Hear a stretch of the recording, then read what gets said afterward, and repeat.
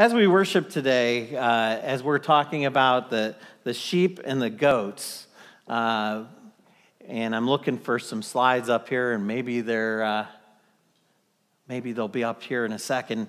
You know, you might notice I'm wearing a shirt today and a tie, and my shirt is, let's see, scarlet colored. No, not garnet. It's scarlet colored, and my tie is gray. I had wanted to wear something maize and blue, but for those of you who know what rivalry weekend is in college football, I lost a bet. And so originally, our Ready or Not sermon series was really to ask the question, are you a sheep or are you a goat? But with it being rivalry weekend, anybody watch some college football yesterday to see what was going on? Okay, so I got the right group of people here. We thought we'd entitle it Sheep versus Goats to see which one's going to come out ahead. And if you look kind of closely at the rivalry weekend words, you might just see your favorite team's colors come up during the message here today. Today, as we talk about sheep versus goats, we have one of Jesus' most well-known stories, the story that he tells at the end of his ministry about the king who comes and who judges the sheep and the goats. And that story is, did I just black that out again? You know, they give me this, they tell me to handle it. Yeah, fear not. Ready or not. There we go. Rivalry weekend. Okay, we're going to rewind the whole sermon. You'll have to listen to that again. No. They're trying to teach me new tricks, so they put some power in my hand. I don't know how good it is to do so. But Jesus' words that engage us today are from a story that he tells at the end of his ministry, and maybe you've heard it before. And he begins that story with these words. And if you wish to follow along in your worship folder, there's a little insert in there with the words for our scripture reading from Matthew chapter 25. Or if you wish to follow along on your phone or your tablet, we invite you to do so. Jesus said, "When the Son of Man comes in his glory with all the angels with him, he will sit on his glorious throne. All the nations will be gathered before him, and he will separate the people one from another, as a shepherd separates the sheep from the goats. He will put the sheep on his right and the goats on his left. Then the king will say to those on his right, 'Come, you who are blessed by my Father, take your inheritance, the kingdom prepared for you since the creation of the world. For I was hungry, and you gave me something to eat. I was thirsty, and you gave me something to drink. I was a stranger, and you invited me in. I needed clothes, and you clothed me. I was sick, and you looked after me. I was in prison, and you came to visit me.'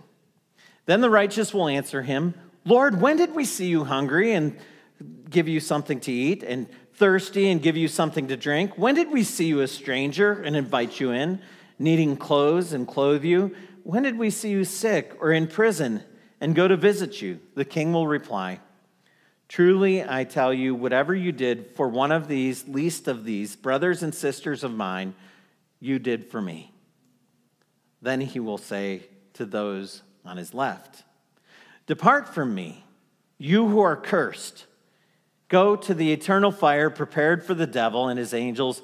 For I was hungry, and you gave me nothing to eat. I was thirsty, and you gave me nothing to drink. I was a stranger, and you did not invite me in. I needed clothes, and you did not clothe me. I was sick and in prison, and you did not look after me.' And they also will answer, 'Lord, when did we see you hungry or thirsty or a stranger or needing clothes or sick or in prison and did not help you?' And he will reply, 'Truly I tell you that whatever you did not do for one of the least of these, you did not do for me.' Then they will go away to eternal punishment, but the righteous to eternal life." How many of you have heard that story before, or portions thereof, where Jesus separates the sheep and the goats, and perhaps you've heard the phrase, one of the least of these. And as Jesus is talking about the different actions between the sheep and the goats, I want you to think about this question. Was it because of who they were that Jesus separated them, sheep versus goats? Or was it because of what they did? Think about that for a second.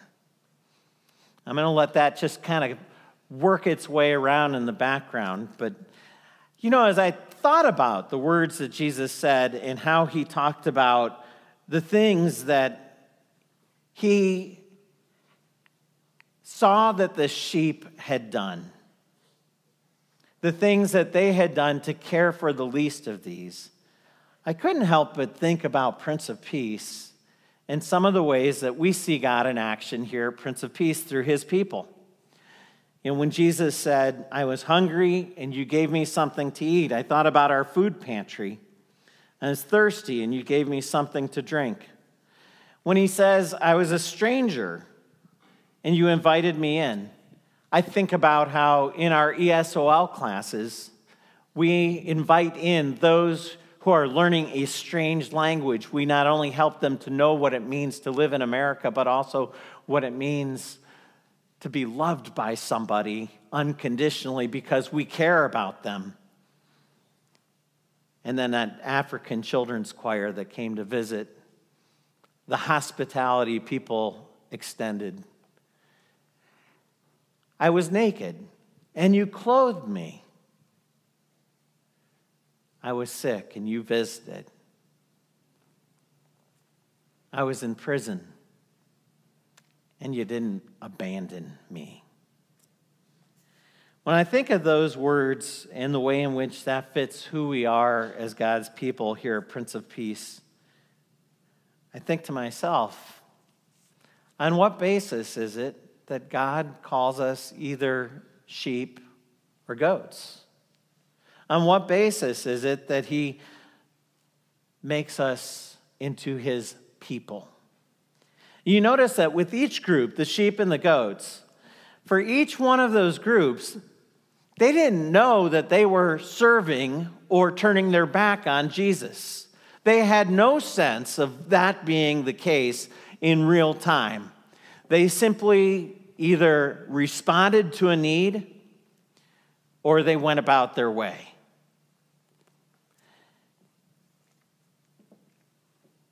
And then Jesus, with those words to the sheep, come to the kingdom prepared for you, you who are blessed, the inheritance for the righteous.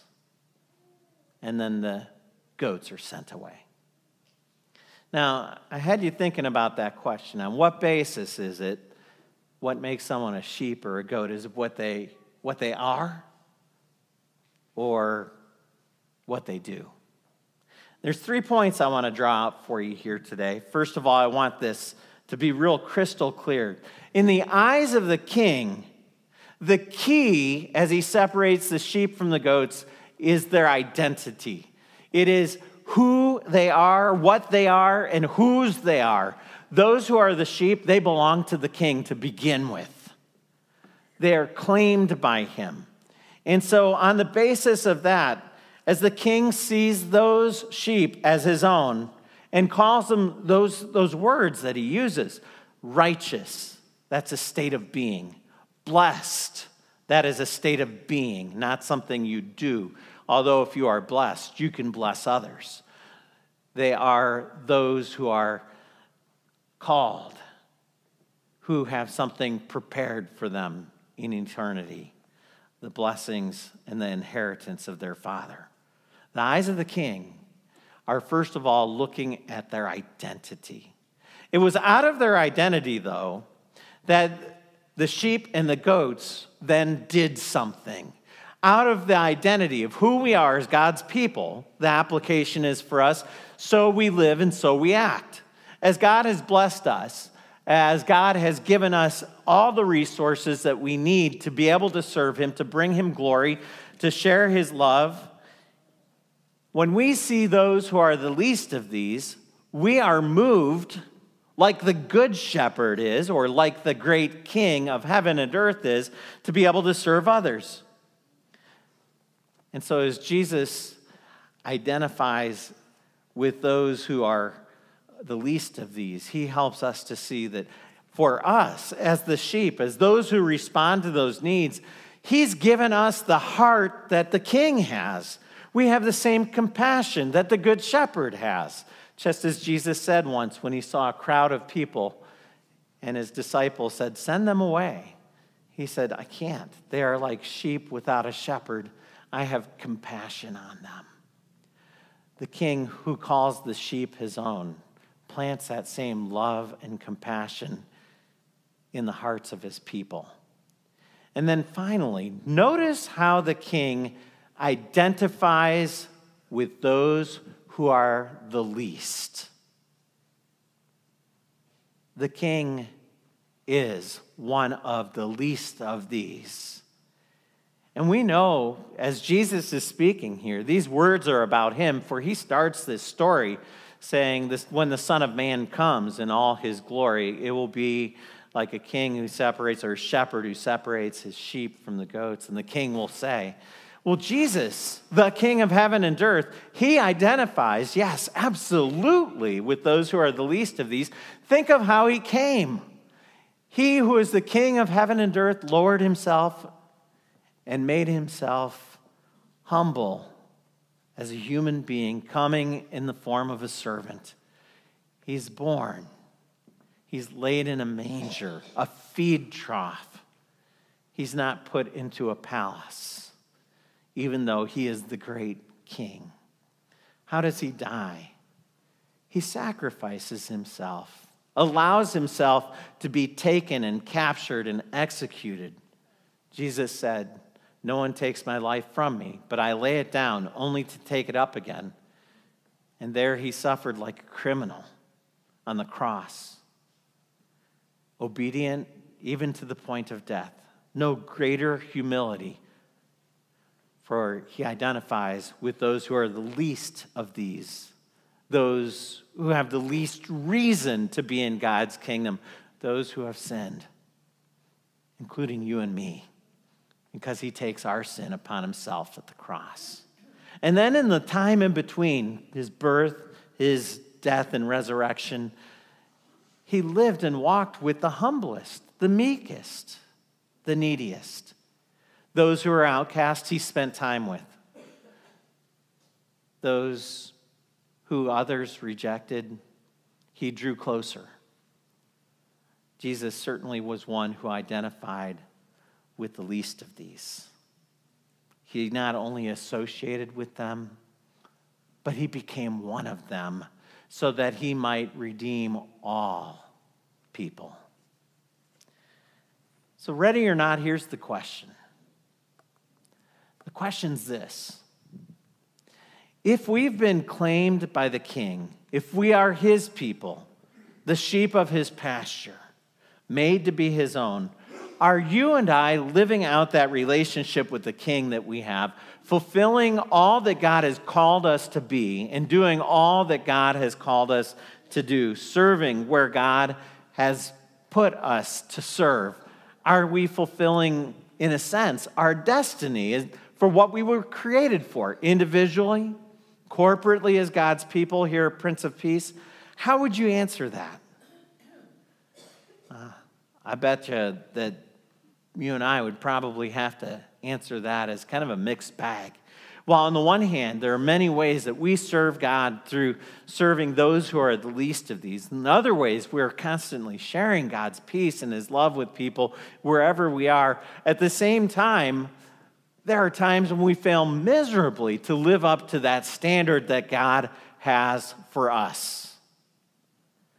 When I look into the mirror of God's law, including in hearing those words of Jesus, whatever you did for the least of these, my brothers and sisters, you did it unto me. And his words, whatever you did not do for the least of these, you did not do for me. I have to say that at times I shudder a little bit. Am I a sheep or a goat? You know, take this for what it is. Online, I was looking for pictures of sheep and goats, and there's actually some genetic mutation, one animal that is part sheep, part goat, looks more like a goat.